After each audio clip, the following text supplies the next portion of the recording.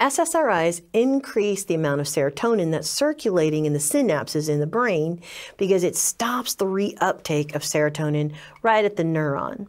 Examples of names are on your screen. Again, you've got the trade name and the generic name, but make sure you're familiar with the generic names.